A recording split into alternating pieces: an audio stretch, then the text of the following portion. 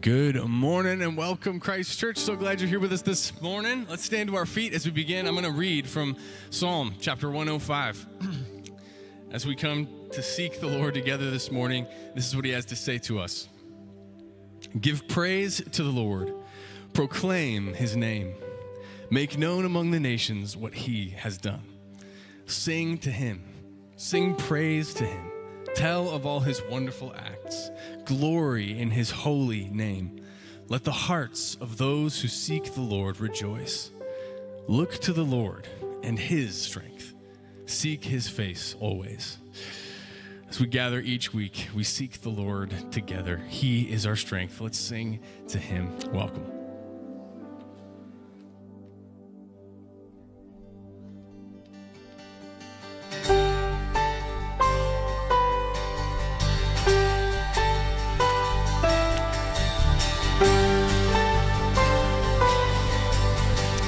Bless your name. I bless your name, oh God, each day that I awake.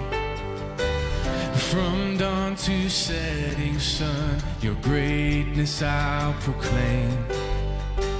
Your glory far exceeds all human thought. So with each breath I'll bless your name.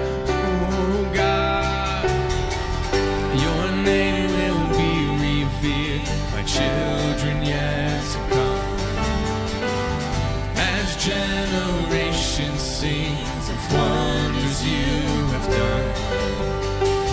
Your strong and mighty deeds are always near. Oh God, most high, your name will be revered. How great is the Lord, greatly to be praised. How great is the Lord our God. How great is the Lord, and greatly to be praised. Your gracious hand provides for all who live and breathe. Your mercy runs to find the helpless and the weak. When we call out to you, you hear our cries, and all our needs your gracious hand provides. How great is the Lord, and greatly to be praised. How great is the Lord our God. How great is the Lord, and greatly to be praised.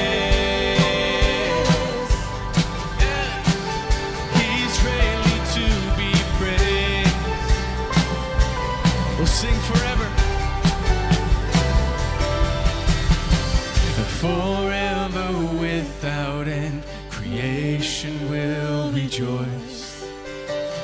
When works of wicked men you finally destroy, your power will proclaim till Christ descends, and you will reign forever without end. How great is the Lord, and greatly to be praised. How great is the Lord our God. How great is the Lord, and greatly to be praised. It's greatly to be praised.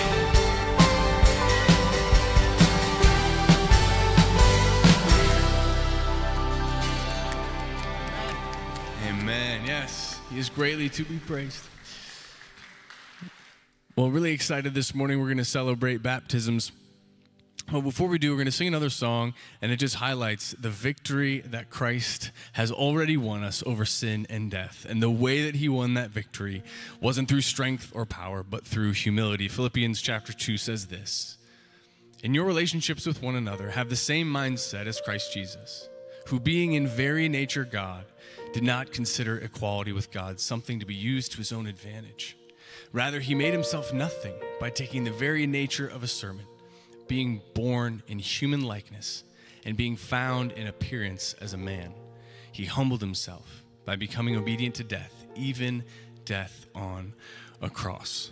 It's through Jesus' humility that he won a victory over sin and the grave. It's this incredible thing that God, the creator of all the universe, would die on a cross for us. And in just a few moments, we're going to celebrate that gospel truth in the new life in Christ in baptism. But let's sing of Christ's victory over sin.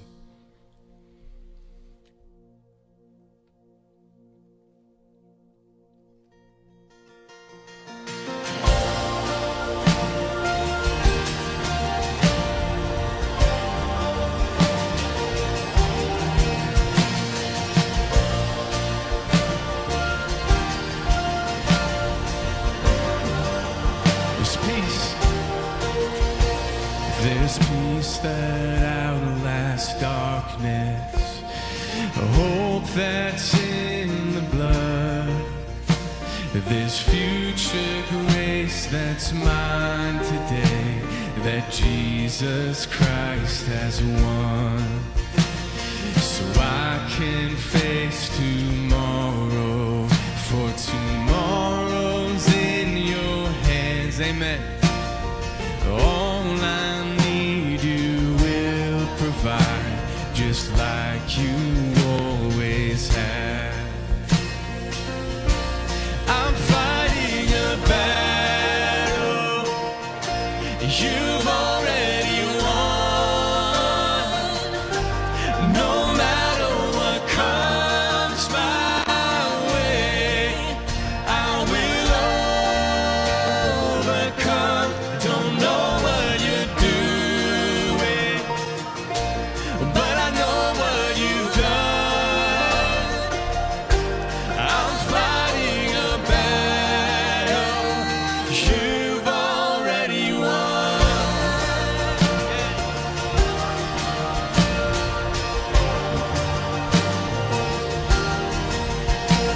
There's mercy in the waiting, manna for today. And when it's gone, I know you're not. You are my hope and stay.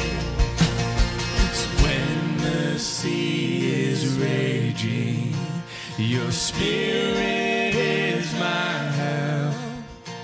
He'll fix my eyes on Jesus Christ. I say that it is well. Oh, I know that it is well. I'm fighting a battle you've already won. No matter what comes my way, I will overcome. Don't know what you're doing, but I know what you've done. I'm fighting a battle you've already won.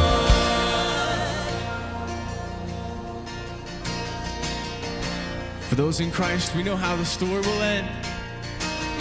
I know how the story ends. We will be with you again. He saves. You're my Savior, my defense.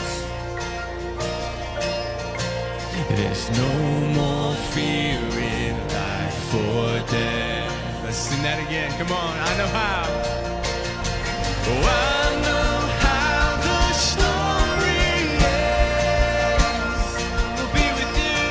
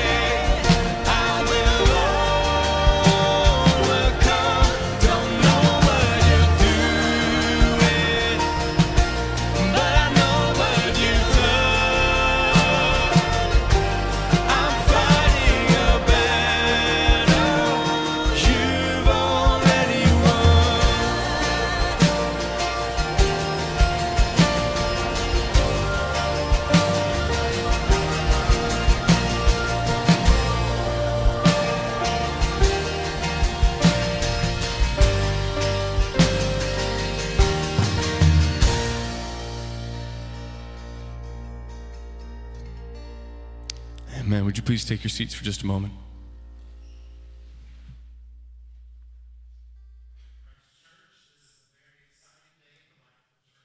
We have an opportunity to do baptisms. For some of you that are wondering, why do we do baptisms? If you know the story after Jesus' death and resurrection, in Matthew chapter 28, he says that I want you to go out into all the world. I want you to make disciples. I want you to baptize them in the name of the Father, the Son, the Holy Spirit, and teach them to obey everything I've commanded you. So we know that for the life of every Christian, baptism is an important part of it. It doesn't mean that baptism is what saves us, makes God love us more, but it's a public declaration of our faith. Paul talks about it more when he says in Romans chapter 6, he says that it's through baptism that we are buried into Christ's death. And it's also through baptism that we are raised to new life. So the way that we do baptism, where you're fully put under the water, it's that experience of going down like into the grave of Jesus Christ. And then there's an exciting part. This is the part we will clap and celebrate as they come up out of the water, signifying that new life that's only found in Jesus Christ. One of our candidates today wanted to share some of their testimonies. So before we have our baptism, I'm going to have Abby come forward, and she's going to share her story with us.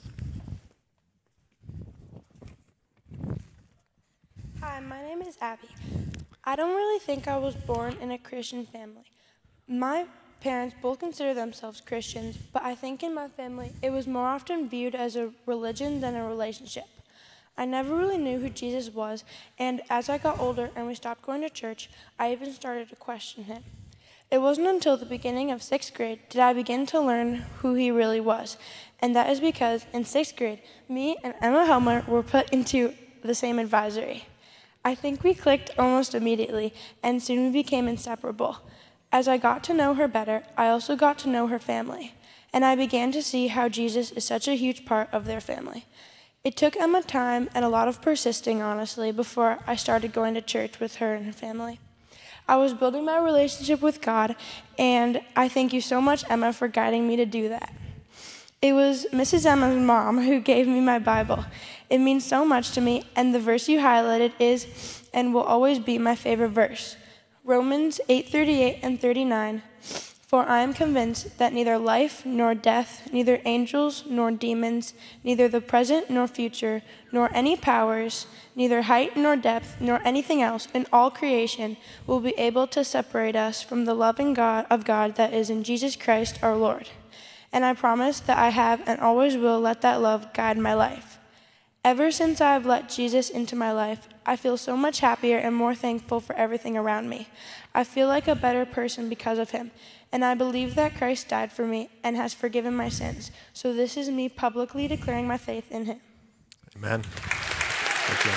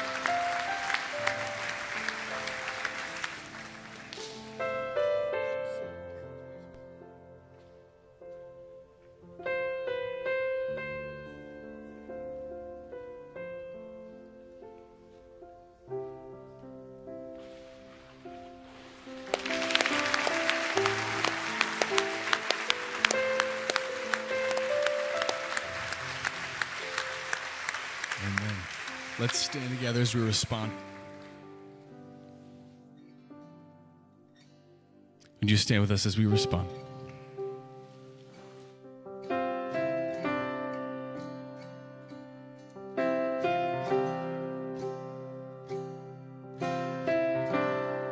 Let's sing together. Amazing grace, how sweet the sound that saved a wretch like me. I once was lost, but now I'm found. Was blind, but now I see. 'Twas grace that taught my heart to fear, and grace my fears relieved. How precious did that grace appear the hour I first believed. My chains are gone, I've been set free. My God, my Savior has risen me. And like a flood, His mercy reigns, unending love, amazing grace.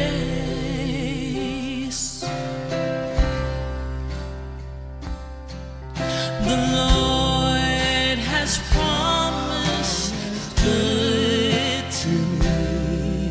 His word, my hope secured. He will my shield and portion be, as long as life endures. My chains are gone, I've been set free. My God, my Savior has ransomed me. And like a flood, His mercy reigns, unending love, amazing grace. Let's sing that again. My chains are gone, I've been set free. My God, my Savior has ransomed me. And like a flood, His mercy reigns, unending love, amazing grace. Thank you, Jesus.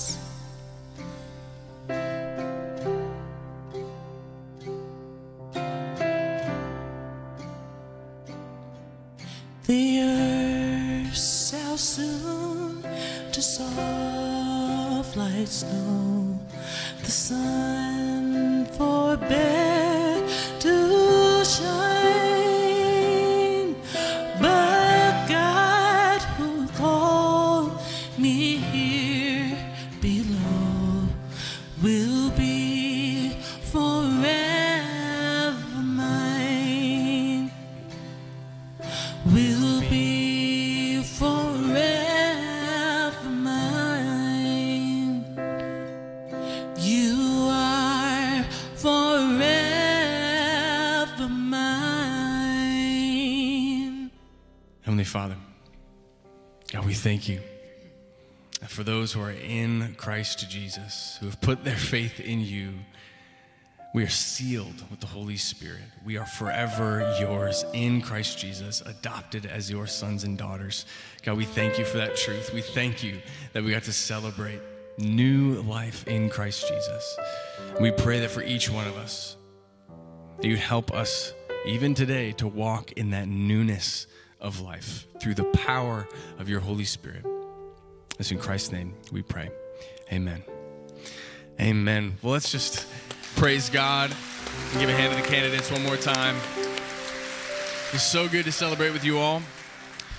Well, right now, we're going to take just a moment to greet each other, but as we do so, the 5th through 8th grade students can go ahead and be dismissed to their classes.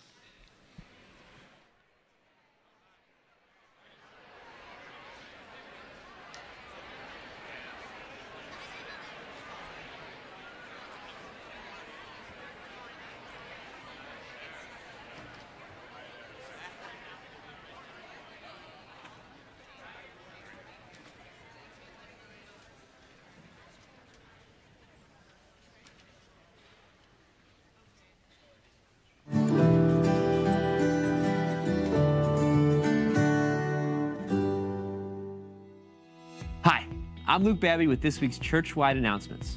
We hope you find ways to know God, grow in faith, and live it out in ways that are making a difference in your life and the lives of those around you.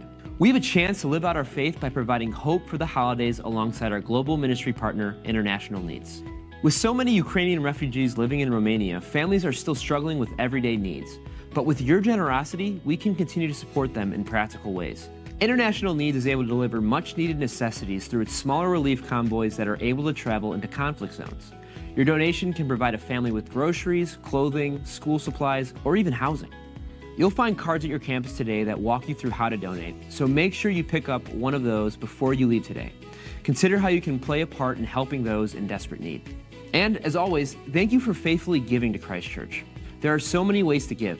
Visit christchurchil.org/give to learn more. We want you to know that every dollar matters as we seek to help people discover life with God.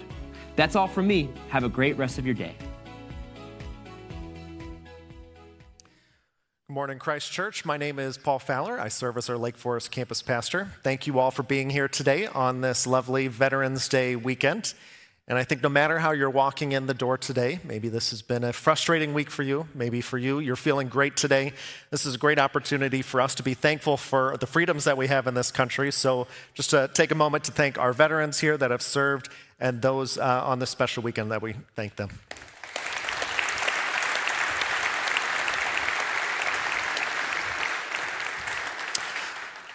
So our mission at Christ Church is to help people discover life with God. So I want to say a special welcome to any of you that are new here today.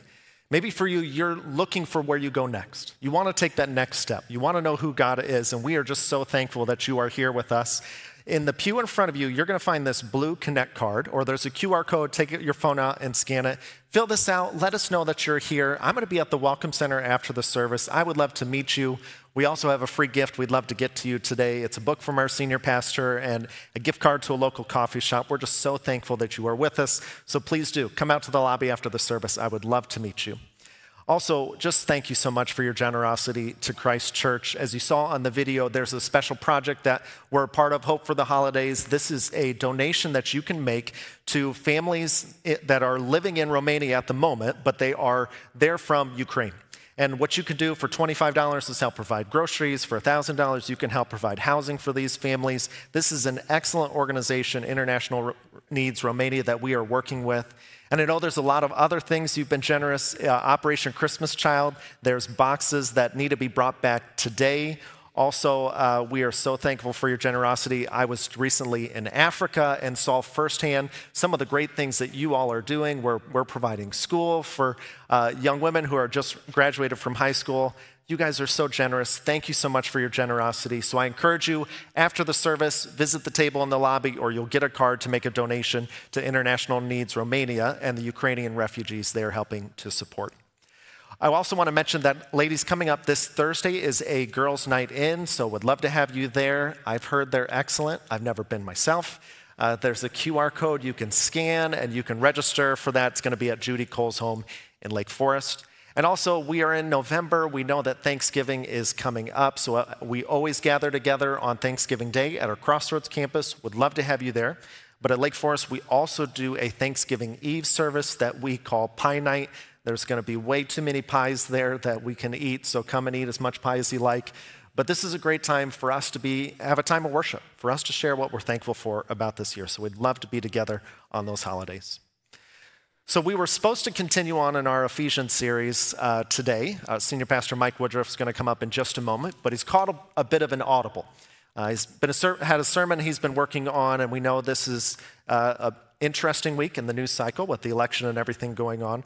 But it's an important moment for us to stop and realize where our citizenship is, who we are in Christ, and what that means in our future.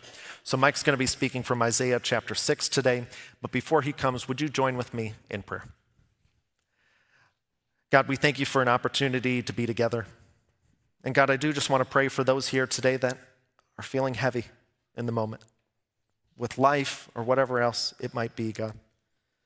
We also are celebrating with those who today feels like a good day, God. We know that we come in all different places, but I pray for all of us that our focus would be on you, Jesus. That we would capture the moment that's an opportunity to show the love you've shown to us, to those out there in the world. Thank you, God, for your love for us, and it's in the name of Jesus I pray. Amen. Good morning. Good to see you today. Hope you are enjoying this spectacular Chicago fall that we've been having. Exceptional. I think we're on top of most of the leaves in our family. More leaves to be raked, no doubt. And greetings to those joining us at the O1 or Highland Park, Crossroads, Vernon Hills. And it's been a good weekend in part because we had a big Renew Communities event last night to raise money. So we now have, I just want you to be encouraged. So we will roll out build 8 homes for the poorest of the working poor this year. We're on track now. It looks like we'll do 10 homes next year. It's almost a house a month. So it's happening. It's really an exciting program, and thankful for your ongoing support of that. So as is mentioned, I've called a bit of an audible. And an audible, football terms, you step to the line of scrimmage, you read the defense, and you go, you need to change the play. And so they yell, kill, kill, kill, and then call some new play. And that suggests that I've changed the sermon in light of something recent, obviously the election. That's not really what's happened. So for the record, about a year ago, I circled this date and said, okay, that's a unique date. And so the schedule calls for us to be in Ephesians chapter 5 in the Walks It Stand series. And I kept saying, 4 months ago, I'm not going to do that. That's not the sermon I'm going to preach then. I started working on this sermon, trying to think, okay, so where are we going to be? This has been a bit more of a polarized country. We've had challenges in recent elections. I thought, okay, where are people going to be, and what do they need to hear from a pastor? So I was a year ago, back when the election was between Biden and Trump, I started working on this sermon, and I finished it last month because I wanted to be able to say, I finished this, the polls were switching back and forth, no idea who was going to win. And that's in part because I wanted to be able to say, I'm not reflecting on the results of the election. I am calling you beyond the results of the election. I bring a different perspective to this, and I want to share that perspective with you. And I say this because I want to help you understand that ultimately our citizenship is in the city of God. This is Augustine's language, a book called City of God, in which he said, we as Christ followers have dual citizenships. We are members of we are citizens of God, and we are to live today as if we are an outpost of the kingdom of God. We are to be about being disciples of Jesus more than we are members of any kind of political party. And then we're also members of the city of man, and that's important, but it doesn't ultimately shape us. So I realize that some of you are here because you're confused and you're hurt and you're mad or whatever, and you've got some need to lament. And I realize others of you are coming in much more hopeful or happy position. And I just want to say, I'm calling you past either of those two perspectives. And And I'm delivering a message that, in one sense, is unique to this country in this moment, and in another sense is not. So for 2,000 years, pastors have stood in front of congregations and tried to help them understand what God is doing or what's going on or how they're supposed to live. And in some of these cases, it's oppressive communist regimes, or it's countries in civil war, or it's all kinds of different political scenarios. I've had a number of people saying to me, "Oh man, your job this week, it's so hard. What are you going to do? What are you going to do?" And I'm like, "Yeah, there will be easier Sundays. I don't circle every Sunday a year out and go, okay, this one I need to pay attention to." But at the same time, I mean, we're living in a country, a democratic republic, where we have incredible freedoms, freedom of speech and freedom of religion and freedom of other things, freedom of assembly. There's a lot of wealth. So this is not nearly as hard as some people think. I need to call you beyond the rhetoric of the moment and help you reframe what is going on. So let me say, this is not a sermon in which I say politics don't matter. Because if we understand politics to be how we are going to live together, how we're going to get along, how we're going to make decisions, how we're going to allocate resources, how we're going to deal with issues of justice, how we're going to care for the poor, then what's important to understand is that God cares a great deal about politics. And again, I do my best to not speak as a partisan ever, but you can't simply say that politics don't matter. I mean, again, we are citizens of the city of God, but the city of man matters, and it matters to God. And to say we're not going to do anything with politics means it's just a vote for the status quo. And the status quo has problems. There's all kinds of issues that are not what the kingdom of God will look like. There's not enough justice, there's not enough righteousness, there's not enough grace. And so it's not to say I'm not going to pay any attention to these events, or I'm expecting you to think that politics don't matter. Churches that did not speak out against slavery in the 19th century because they didn't want to do politics, that's wrong. That's just not acceptable.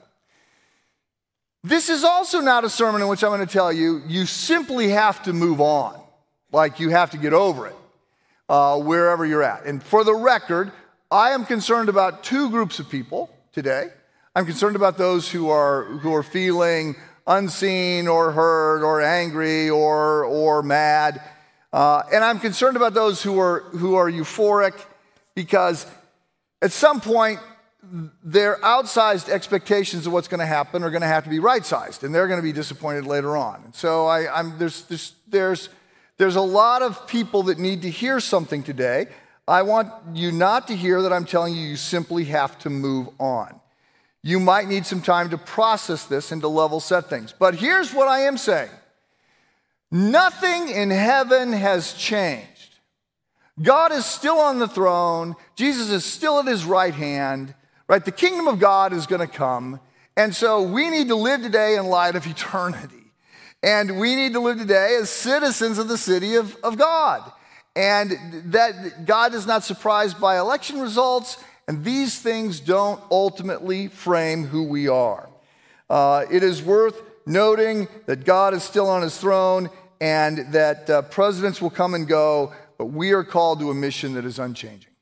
So I want to help you understand that position, and I'm going to do that by taking us to Isaiah 6. Let me make one note before we go there.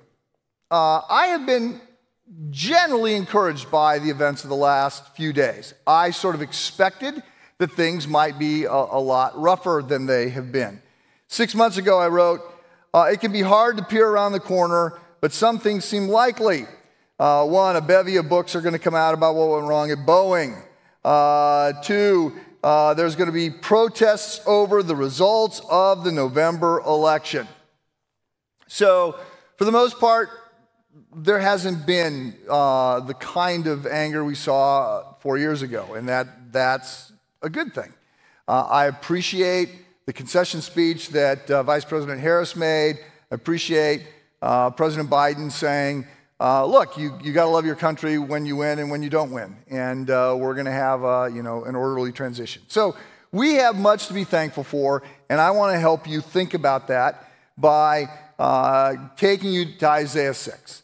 So this is the passage about 6 months ago, because my prayer had been, okay, Lord, where am I supposed to be on this Sunday? So Isaiah is one of the Old Testament prophets.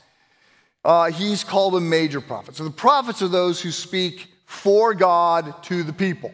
Priests stand between God and the people and speak to God for the people. Prophets stand between God and the people, and they speak for God to the people. So he's a prophet. We call him a major prophet because he wrote a really long book. So there's 12 minor prophets. Their works were all like one page, and they fit on one scroll. Then there were these major prophets, Isaiah, Jeremiah, Ezekiel, and Daniel. They wrote really long books. So Isaiah lived 3,000 years ago in Jerusalem. And his message was directed at mostly the Jews living in Judah. So remember, the kingdom, the 12 tribes get united under David. David hands it off to his son Solomon. The kingdom remains united. Solomon dies, and the kingdom quickly splits in two. And you have the 10 northern tribes called, unfortunately, Israel. So Israel is now called Israel again. But you got Israel and Judah, the southern 2 tribes called Judah. So the northern 10 tribes are going to be taken over by the Assyrians in 722 BC. We never hear from them again.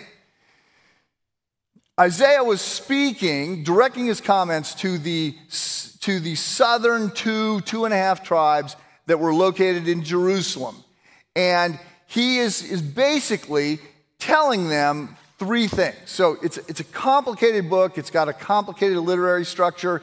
It's easy to get lost. There's a lot of different genres. There's poetry. There's repetition.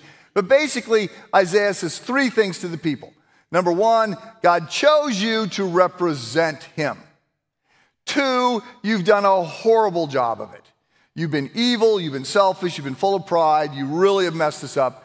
3, you're going to be judged for your wickedness. So Isaiah chapters 1 through 5 is very dark.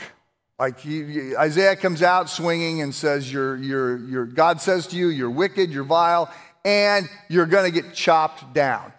Judah is portrayed as a tree, and the tree is going to get turned into a stump.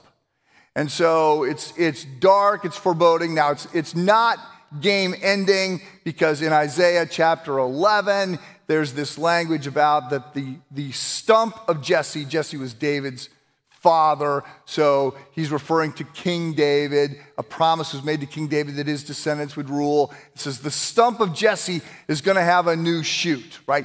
There's going to be life that comes out of this, out of Judah after it gets mowed over by people. So that sets it all up, and what I want to do is to walk you through the first few verses of Isaiah chapter 6, which are very famous and very important. So Isaiah has been speaking to the people, and he's been saying, okay, you've messed this up. You were supposed to represent me. You've done a bad job. Trouble's coming. And then Isaiah chapter 6, verse 1. In the year that King Uzziah died, I saw the Lord. He was high and exalted, seated on a throne, and the train of his robe filled the temple. So the year that King Uzziah died was saying in the year that King Uzziah died is sort of like saying right after 9/11. Like it's a thing. It's a big moment. Everybody remembers. Uzziah had been the king of Judah for 52 years. So most people had never known life where Uzziah wasn't the king. And he'd been, for the most part, a pretty good king. He had kept the enemies at bay. He put money into the treasury. As kings go, he's a pretty good king. People had a stable life. Now, towards the end of his life, he makes some stupid moves and things unwind. One of the very sobering things about studying the Bible is to see how few end well.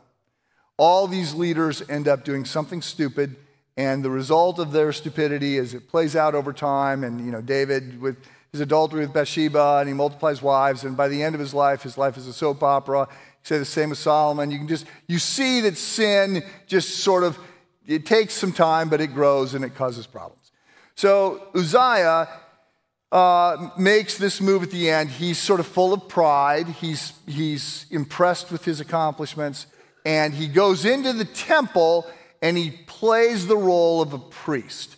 So pretty important to understand that the roles of prophet, priest, and king, which will all be united when Jesus comes along. He is the one who is the ultimate prophet. He's our high priest. He is the King of Kings. So Jesus is all these offices are foreshadowing who Jesus is going to be. But you're not supposed to have two of the offices at the same time. You get a little bit of that with Moses, who's a prophet and is always sort of a leader and a little priestly. And you get a little bit of that with Samuel and Melchizedek. There's a few sort of exceptions, but for the most part, it's well established. If you're the king, you're not supposed to be a priest.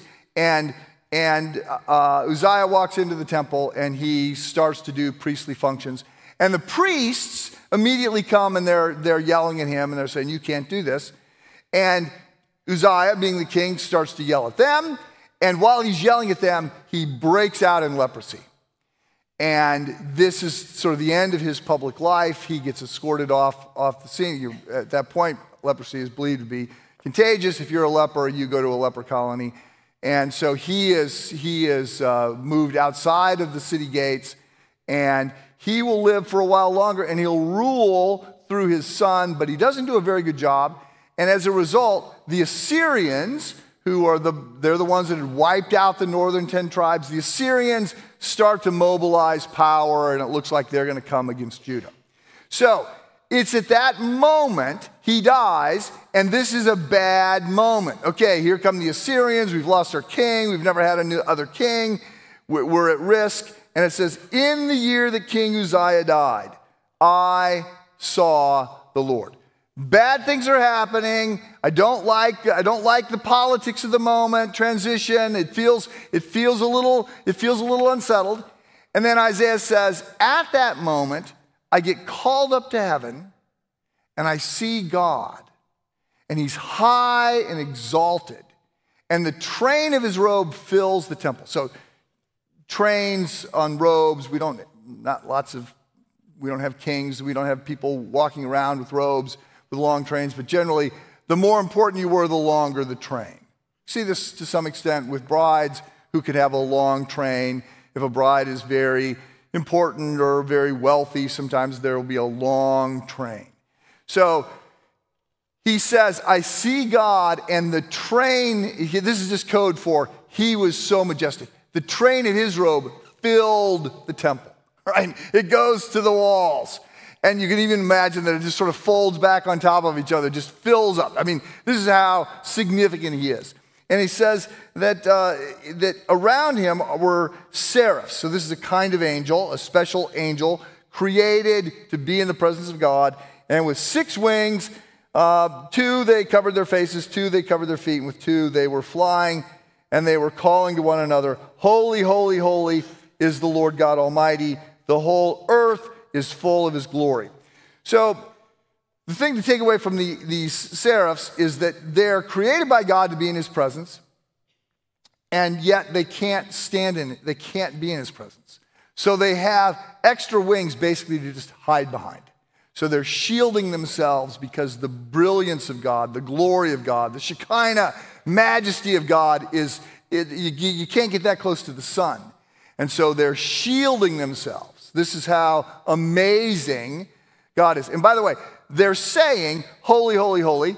And they will be saying the same thing, by the way, a couple thousand years later when we get to the book of Revelation. They're just saying, "Holy, holy, holy." Like that's what they do.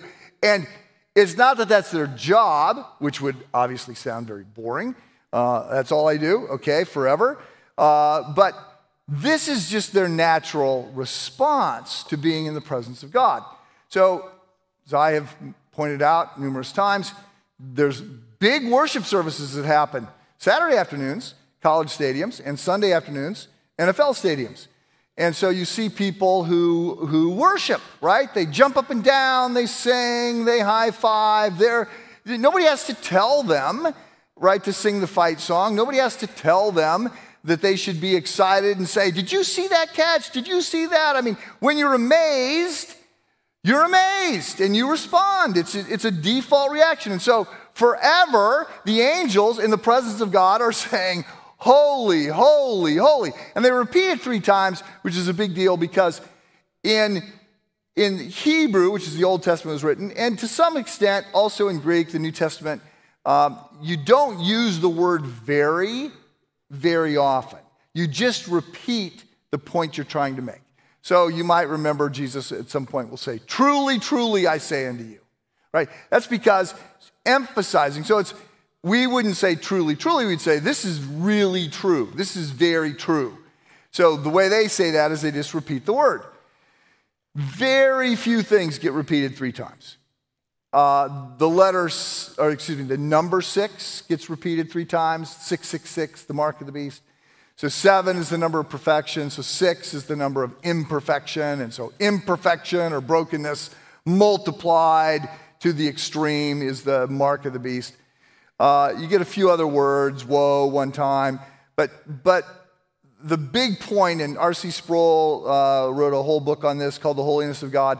The big point that he makes is that while God is perfectly loving and God is completely full of grace and he's absolutely righteous and he knows everything, right? I mean, while he's perfect in all these attributes, the only attribute of God that gets elevated to the 3rd power is his holiness. He is holy. So these angels, they are just declaring that he's holy. And Isaiah gets called up into this, and the passage goes on, and in verse 4 he tells us that the sound of their voices declaring the holiness is so thunderous that the whole temple is shaking. And there's smoke. I mean, it's this completely overwhelming place. And Isaiah's response is to immediately fall on his face and say, I'm done. Like, I'm dead. I cannot survive here. I'm ruined, for I'm a man of unclean lips, and I live among a people of unclean lips. My eyes have seen the King, the Lord Almighty. So he is in the presence of perfect perfection and goodness. He realizes how incredibly bad he is. And he is broken by this. And he's overwhelmed by this, and he can't stand it. So he falls down, and he's sort of like, I'm done. And then we have this gospel moment. We have this atonement scene here where it says one of the angels goes over to the altar, which is where the fires are to consume the sacrifices. Remember, when we were in the study of Exodus last year, said that the temple that was to be built, that Solomon builds and then later will be rebuilt, but that temple was modeled after a temple in heaven. And so there is a temple, and they're in this temple, and there is this fire burning, and one of the angels goes over and he takes one of the white hot coals out of the place of atonement, and he goes over to Isaiah and he touches Isaiah's lips, which sounds really painful, but obviously very symbolic. Isaiah's a prophet, so he makes his living talking to people, and so he's being purified at this level, and Isaiah is consequently forgiven. Right? We have this little gospel moment. Again, the gospel is that it's all about God's love and God's provision, right? This isn't Isaiah who's about to do the right thing, but this isn't after Isaiah does the right thing that he's forgiven. This is before Isaiah does the right thing that he is forgiven. He has repented, right? He has fallen on his face and said, I'm in trouble, I'm broken, I need help, and this angel comes and he is forgiven. So the equation is not faith plus works equals salvation, but faith equals salvation plus works. Isaiah is going to respond by doing the right thing. So we have that, and then we got these great words, the call of Isaiah, verse 8. After all this has happened, the Lord says, whom shall I send, and who will go for us? And Isaiah says, "Here am I, send me." So there's a lot that I have thought you need to hear at this moment, right? You know, I want to say things like presidents come and go, right? But the kingdom of God is eternal. I want to say if your mood dramatically changed this week, then you're probably identifying too much with the political party and not enough with Jesus. Like we've got to be shaped by Jesus, not by others. I want to say, like, if you have been panicky, I want to remind you, like, God wins. Like, we know how this plays out. You do not need to panic. Nothing in heaven has changed. God is still on the throne. His kingdom will come. We can live knowing the score at the end of the game. I cannot say that what's going to happen in the next 90 days or 4 years or whatever. I don't know. There may be political reasons or completely other reasons that we will suffer. But remember, that is light and momentary affliction that is producing for us an eternal weight in glory. You have to live today in light of eternity. We have to shed our headlights beyond this world. And eternity changes everything. I want to say, right, you can be the non-anxious presence. You can absorb pain out of the system. You don't have to be triggered by good things or bad things because, like, this ends well. So I want to make that point. I've wanted to make the point that that the way we see the kingdom of God come is by love, not by political power. Right? We cannot vote in the kingdom of God. The kingdom of God will never arrive on Air Force One. This is not going to happen. And so we need to understand that we are called to love others, including our enemies. When James and John said to Jesus, they asked Jesus whether or not they could call down fire from heaven on the Samaritans, who were their political enemies. Jesus' response was to say, have you not been paying any attention to what's going on here at all? Like, what do you mean, call down fire on the Samaritans? No, we're going to love the Samaritans. We're going to reach out and care to the Samaritans. The Samaritans believe some things that aren't true, and we'll have those conversations, but we are not going to get what we want through politics. I'm not saying politics aren't important, but I'm just saying we have been called to love. I've been in conversations off and on the last year in which people have been making the point that, you know, now is not the time for love, joy, peace, patience, kindness, gentleness, goodness, faithfulness, and self-control because the stakes are too high. We can't do that. It's too risky. And I want to say, no, you're wrong. This is what we are called to do. This is all we have. So I want to help reframe people's thinking and their panic. Now, there's a lot of political things that I would say to you. I'm not a political leader. I'm a pastor. So I want you to be sure you hear other things, and there's a lot of those. I mean, I want to be sure that you are remembering 1 Timothy chapter 2, where we are told to pray for the president. And ask you, have you been praying for President Biden? Right?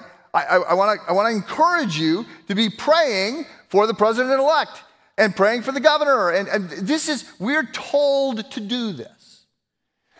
I want to suggest to you that you and I should be more worried about the sin in our own heart than we are in the heart of the president or the president-elect. And then I want to remind you that I wrote this sermon before I had any idea who the president-elect was going to be. Right? We are called to pray for our leaders.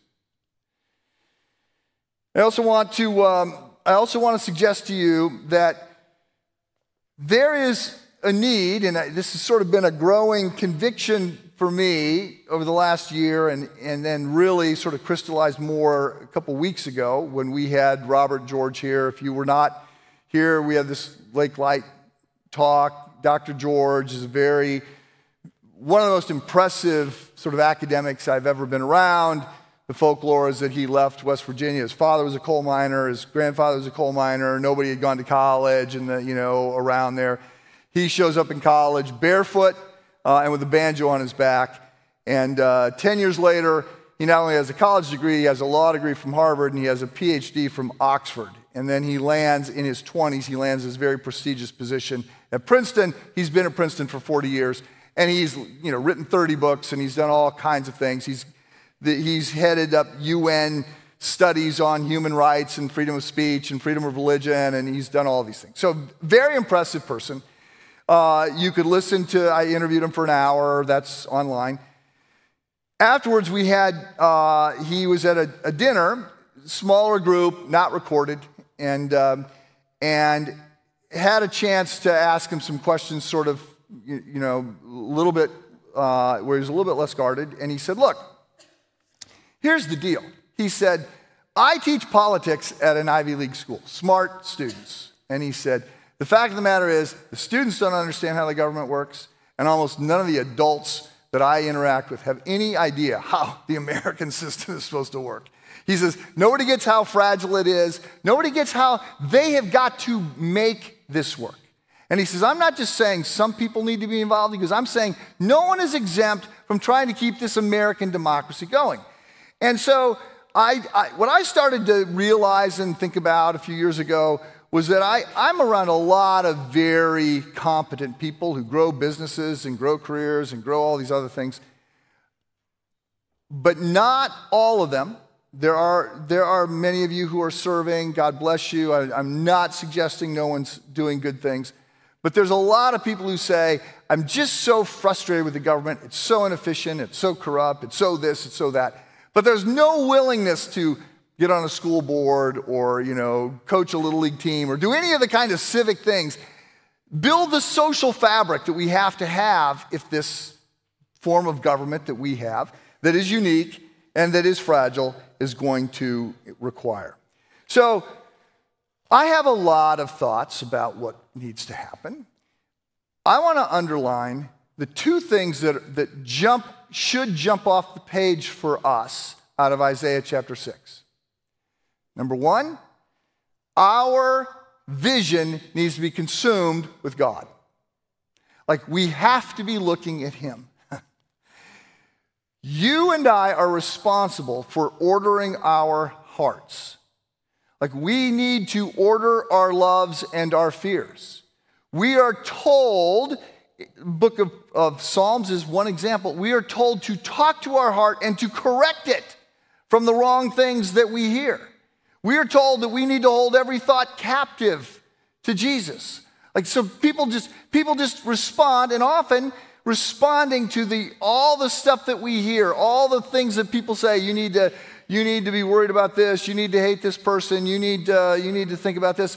And the Bible would say, no, actually, you don't need to worry about that, and you shouldn't hate that person, and you should be focused on this. So you're responsible for your heart. We are responsible to speak to our heart, to speak truth to our heart, and to order our loves and our fears. And that starts with having this all-consuming vision of God. Now, our small group this week, one of the things that we reflected on was that we would like more of a vision from God. Like, we'd like to be called up into the throne room. Like, that would settle a lot of things.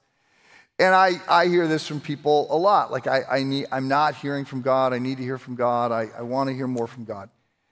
And I understand that. Look, we don't control whether or not we're going to have some supernatural vision. We don't get to control that. What we do get is we get this book. And so we have been given a book in which God reveals Himself. He tells us about Himself. So there's two ways we know things about God. Primarily, we know things through what we call general revelation. There's things that we can deduce about the Creator by looking at creation. It's sort of general information. But then we have special revelation. And special or supernatural revelation of God comes first and foremost through Jesus. The writer of Hebrews says, if you want to know what God the Father is like, you look at God the Son. He is the radiance of God's glory, the exact representation of his being.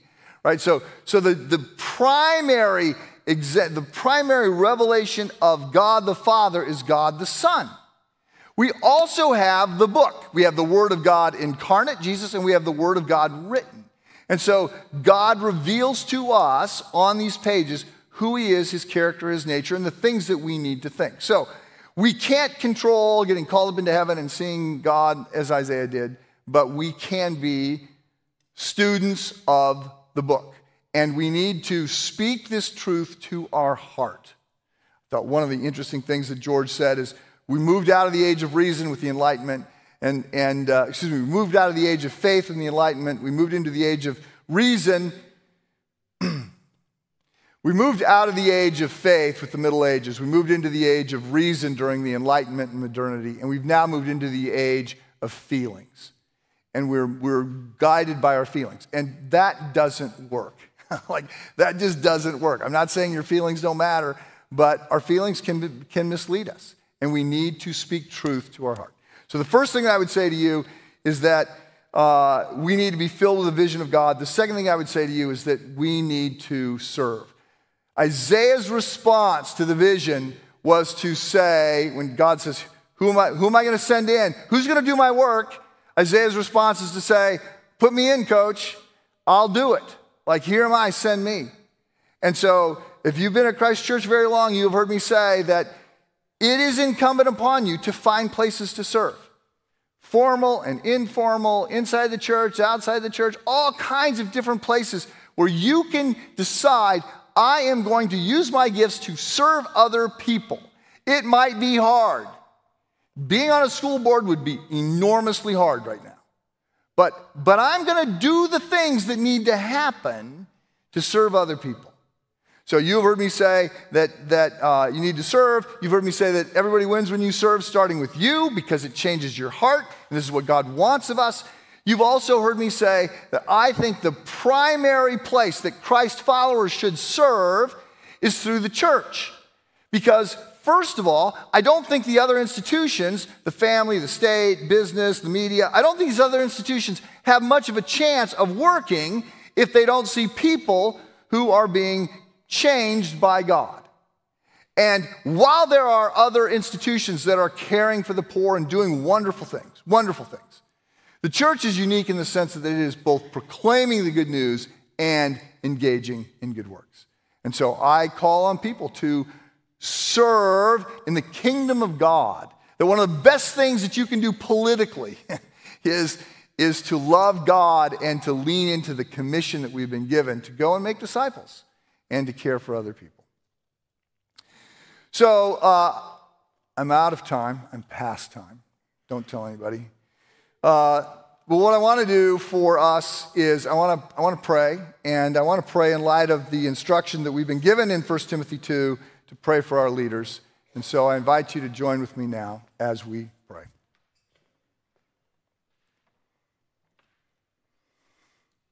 Lord God, we pause now to say that we are thankful for the many blessings that we enjoy in this country at this moment.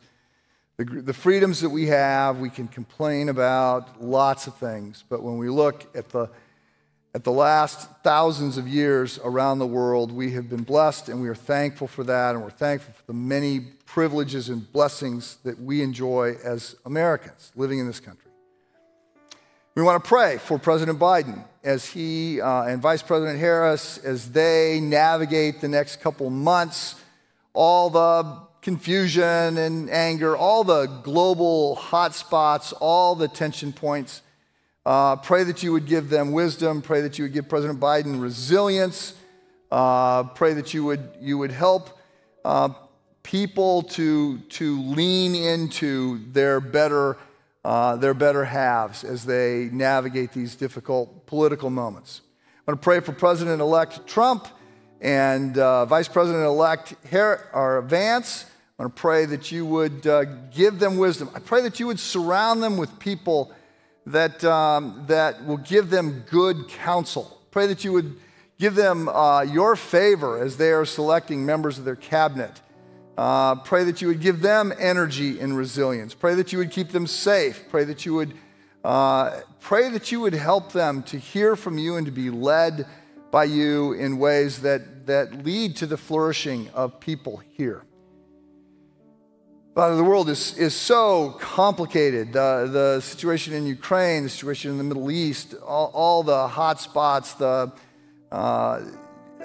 around the globe. Can't imagine the pressures and the challenges of trying to navigate that in any sort of coherent way. So we pray for also members of the cabinet and for senators and members of Congress and governors and all the people that are trying to serve and to navigate this. Father, give them wisdom.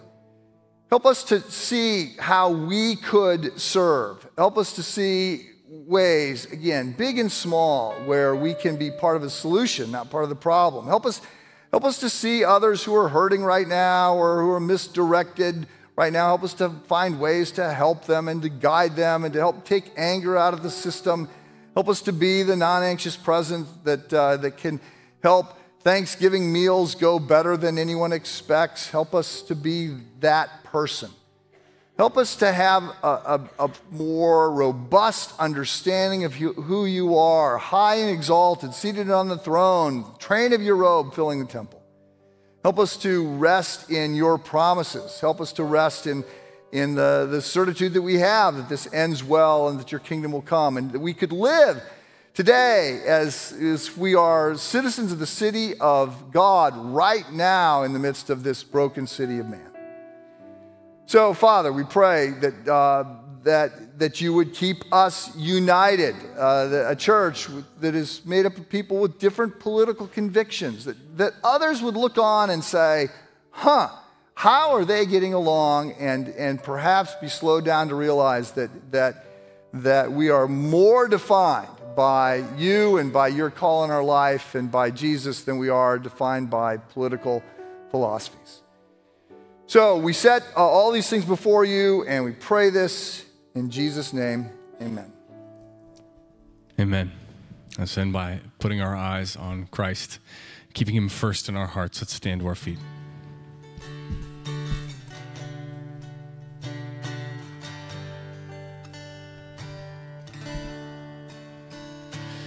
Be thou my vision, O Lord of my heart, not be all else to me, save that thou art, thou my best thought by day or by night.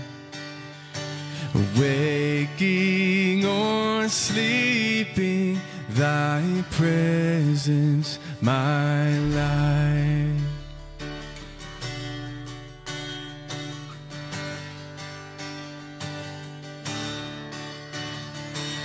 Be thou my wisdom, and thou my true word.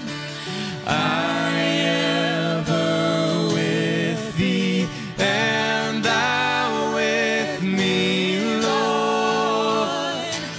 Thou my great Father, and I thy true Son. Thou in me dwelling, and I with thee one.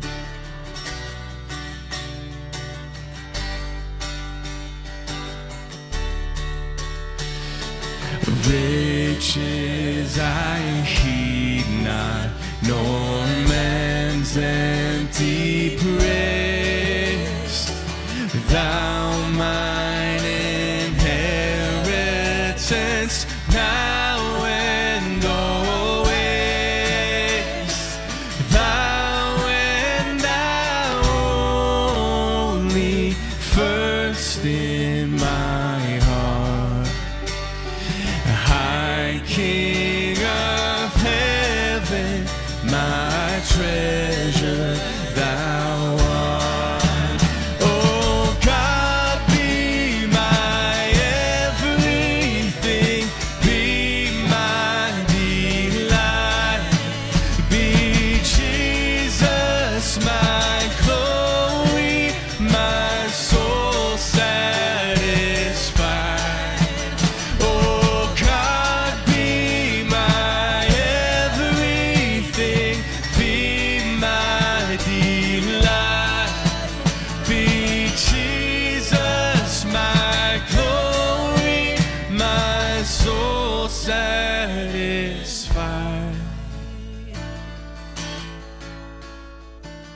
High King of heaven, my victory won. May I reach heaven's joys, oh bright heaven's sun. Heart of my own heart, whatever befall, still be my vision, O ruler of all. Let's sing praise God. Praise God from whom all blessings flow. Praise Him, all creatures here below. Praise Him above, ye heavenly hosts. Praise Father, Son, and Holy Ghost. Praise God from whom all blessings flow. Praise Him, all creatures here below. Praise Him above, ye heavenly hosts. Praise Father, Son, and Holy Ghost. Amen.